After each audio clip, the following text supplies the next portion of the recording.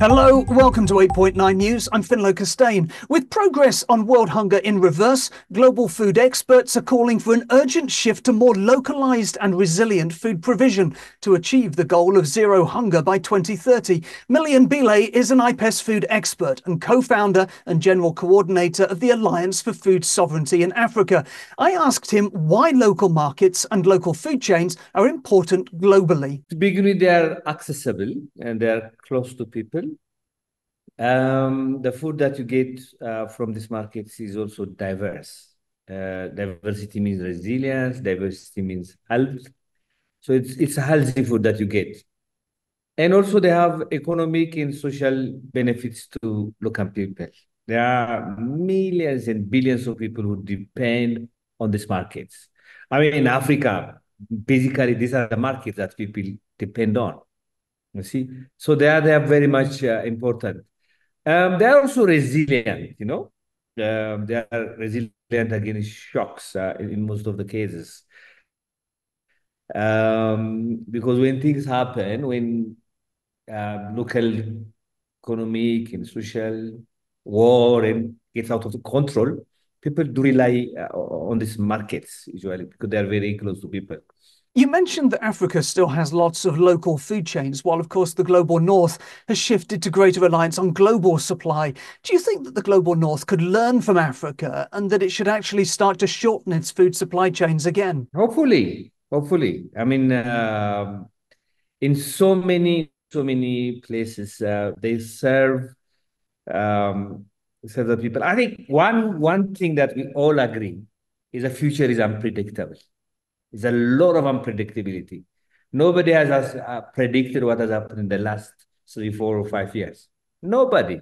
We are in a crisis, and this unpredictability will increase in the future. So when you are living in an unpredictable world, what do? You have to learn how to become resilient. And these small and territorial markets are at the core of the resilience of the system. So yes, they should.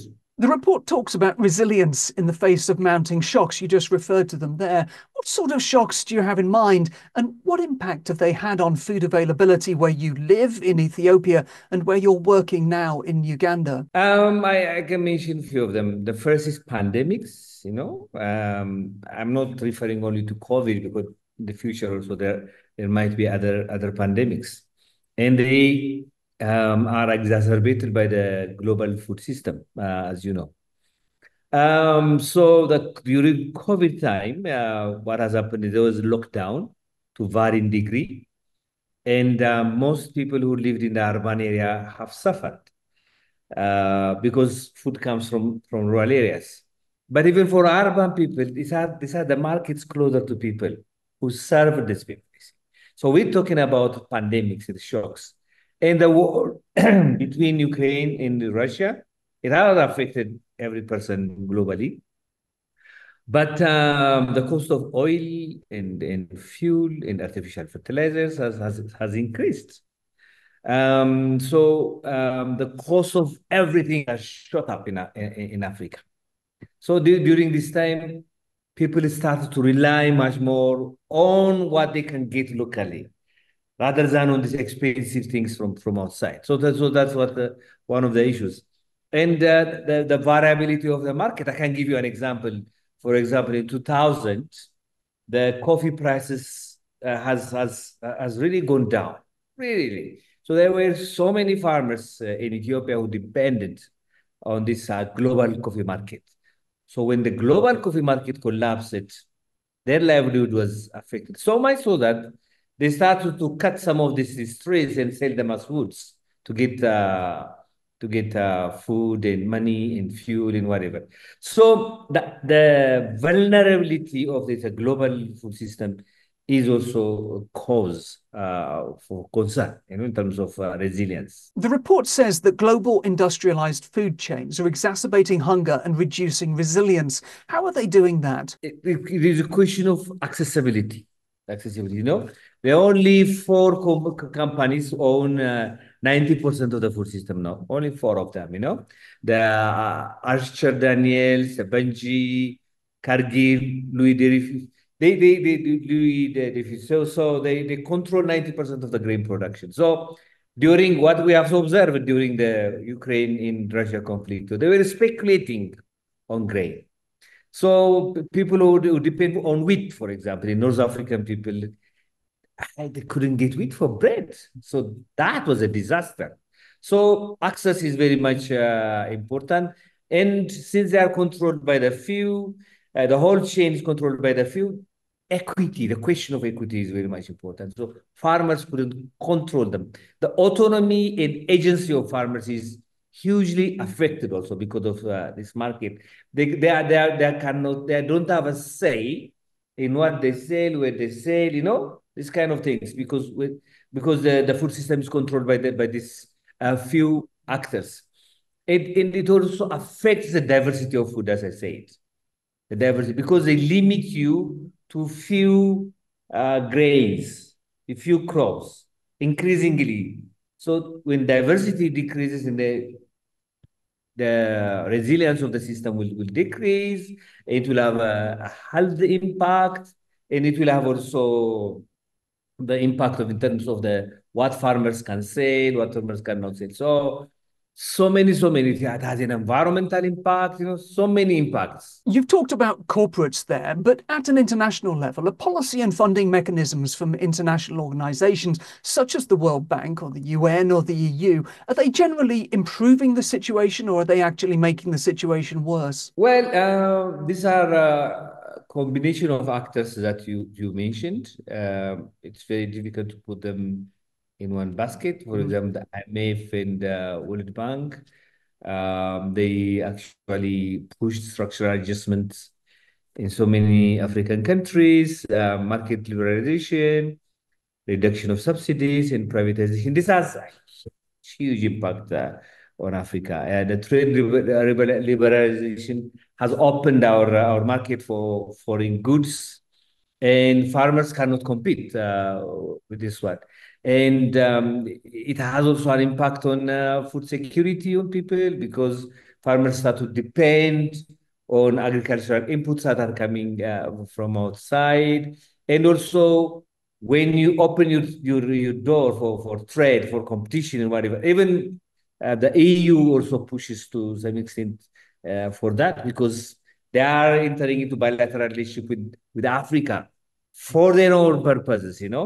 It's not like an aid or a friendship agreement. It's mostly a trade agreement. So they want the market, the African market. What does it mean for African farmers and food producers and for these local markets all over Africa? It's not an equal relationship, see? So that affects food security hugely. And also, what's very sad is the trading happens in few crops. So you have to destroy your diversity to focus on few crops, which are important for the outside market. And that decreases the diversity, and that exposes you to shocks. The report says that agroecological food systems and soil health are critical for maintaining environmental and economic resilience. What are the dangers to regional and global security if these local food systems and local soils fail? I think the first one will be decreased food security. It will decrease food security, mainly because it decreases productivity. It will increase on imports. Increasing number of Africans are importing more and more food because of the decrease in the soil quality and the impact on the food system. Environmental degradation is very much important. Soil degradation affects almost everything. Biodiversity, impacts on biodiversity is huge, especially on agro biodiversity or agroecological biodiversity. Pollution, chemical pollution. These inputs, the chemicals in the pesticides and artificial fertilizers would pollute the environment. The climate crisis is exacerbating the climate crisis, because when the soil is bad, it doesn't even sequester enough carbon dioxide. So that's also a problem. It has economic and social impacts because it leads to loss of livelihoods. It has also cultural impacts because the knowledge of the people, the innovativeness of the people will decrease. Resource exploitation, there's huge resource exploitation, and there's a scarcity of water that's happening also locally. So these are all the problems that would come, because of the agroecological food system and soil impacts. Do you also see security impacts in terms of conflict and migration? Hugely. I think in some extent it leads to competition for resources. I mean, we see now that pastoral and agrarian farm communities are in conflict all over Africa, and also land conflicts are increasing. It is tearing social fabrics, in our community. So it can lead to so many things because we have an increasing number of people. Population increase is not by itself, if properly managed, not a problem. But if there is no management or handling, then it becomes a real crisis. So the migration is happening. A lot of people are going out for opportunities, actually. And just finally, Million, what policy outcomes are you and IPES Food calling for? One important outcome is, I think we want the increase in investment in these markets. These are very critical markets. Now the focus is on building supermarkets and whatever, but we need to focus on this small market. That's very much important. Procurement, procurement. There are a lot of public procurements. The school feeding programs are all over now in Africa. It's increasing in Ethiopia, in my country. So where does that food comes from? So it should come from this local market. That's very much important. We need also to protect these markets from corporate ownership. That's very much important. It's also local. Some of these urban small markets, urban territorial markets are claimed by rich people because they want to build, high-rising buildings in whatever. So we need to protect them. But the most important in the long-term solution is to really encourage agroecology. Agroecology is very much social, environmental, it's food security. It's a holistic system. So that encouraging that agroecological system is so critical. That's what we want. Our decision makers. Everybody who's putting money into African food system should focus on his own agroecology, because under agroecology we sit on the broader sphere of food sovereignty, the local control of markets, healthy foods, the way you produce the healthy and sustainable way of producing your food are all important.